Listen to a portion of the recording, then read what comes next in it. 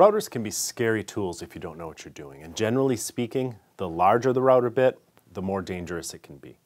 I have a lot of router bits in my wall rack, and some of them are pretty big, but this is the one that tightens my pucker the most every time I use it. It's 3.5 inches in diameter, and it weighs nearly 3/4 of a pound. This would hurt if I dropped it on my foot. It's designed to cut the profile around the edges of a raised panel. We most recently used it to create giant cherry panels for a chest of drawers. And I thought it would be a good opportunity to show you what a hunk of steel like this looks like in action, and to talk to you about the special precautions you have to take with these larger router bits, because your bit doesn't have to be as big as a ship's propeller to give you problems if you don't follow some guidelines. And my view on this is a little bit different from what everyone else seems to say. First of all, a bit like this should not be used in a handheld router.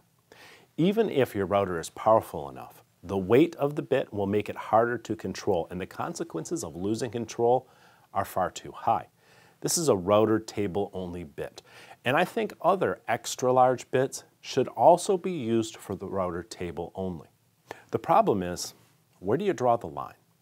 If you look at my bit rack, and by the way, we do have a video about this rack, which I'll link to below, so you can see its unique design and maybe even grab a set of plans to make one for yourself. Most of these straight bits on the bottom and the various edge profiles are perfectly safe in a handheld router. These are table edge profile bits, and they get a little larger.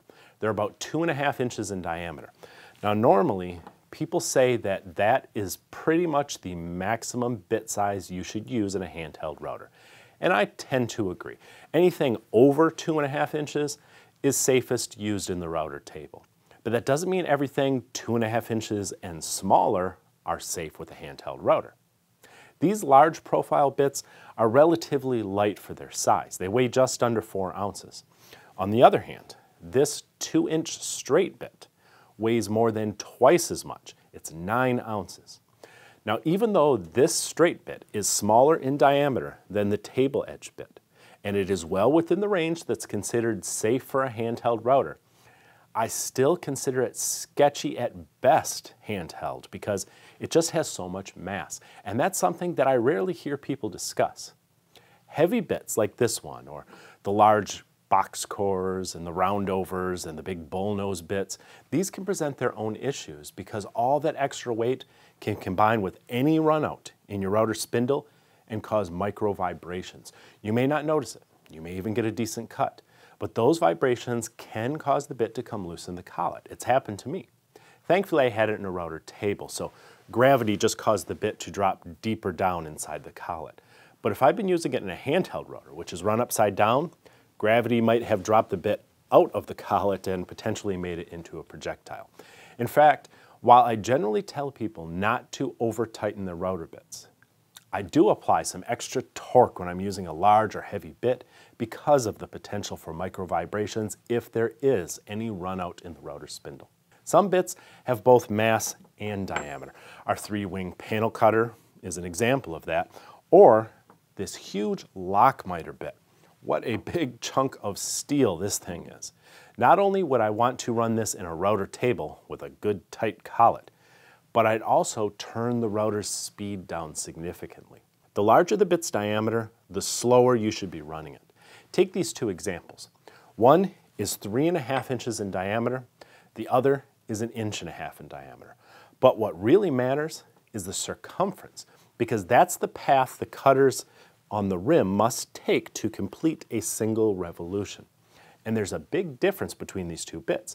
The larger bit's cutters must travel around 11 inches per revolution, while the smaller bits cutters only travel about 4 inches per revolution. So let's say that these two bits are run at the same 22,000 RPM. The smaller bits cutters on the outside rim will be moving at about 125 miles per hour, but the larger bits cutters, having to travel nearly 3 times the distance per revolution, will be traveling near a blistering 230 miles per hour. Same router settings, but more than 100 miles per hour faster. Router bits are not designed to move that fast or to endure that much centrifugal force. It'll generate too much heat, and depending on the quality of the bit, it could cause a cutter to come off or a bit to come loose. But if I slow the router down to about 12,000 RPM, the cutters on this big bit will now be traveling at that much safer 125 mile per hour-ish range. So we have two different bits traveling at vastly different RPM, but cutting at roughly the same speed. It's an interesting concept that some people have trouble wrapping their heads around. So here's a simple chart from an old magazine that you can use as a guide. Now, what if your router has numbers on the dial and not specific RPM settings? How do you know where you're setting it? Well, the first thing I do is look in your manual or search online to find out the range of speed that your router is capable of. This router ranges from about 9,000 on the low end to about 22,000 RPM on the high end. So I know that dial position 1 is 9,000 and dial position 5 is 22,000. And now I can do the math to figure out the settings in between and record them somewhere for future reference.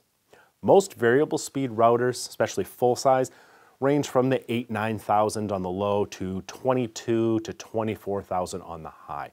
So if you can't find something specific to your router, you might use those numbers as a general range, but do some testing with various bits, slowly increasing their speed. If you feel any vibration at all, back it off, and then record the max speed for that bit somewhere handy so you can use it next time. Another consideration when using large bits is the aggressiveness of the cut. If you have a powerful router motor, you may be able to take a relatively deep cut, particularly at the router table. This one is more than 3 horsepower, and you can see it handles this cherry pretty well. Even so, I usually don't like to take a full cut with a very large bit. For one thing, if it catches on something like a knot, an aggressive cut could rip a smaller piece of wood from your hands. That's why paddles are an absolute must with one of these large bits. But the quality of the cut is also a concern. Even if it could be cut in a single pass, you're working the router and your bit much harder than you need to. You could get chatter marks, you could get scorching. Definitely you'll get more tear out if the wood grain isn't perfect. You'll simply get a much smoother, cleaner surface if you cut a large profile in 2 or 3 passes with a very light finishing pass at the end just to clean everything up. This big helicopter-looking bit still tightens my pucker. But by following these few guidelines, it sure makes some beautiful raised panels. One last thing. The Whiteside family has been making router bits in North Carolina for half a century. Their quality is exceptional, their service is fantastic, and I like supporting small family businesses. That's why my cabinet is full of Whiteside bits, and I think yours should be too. Check them out at the link below this video.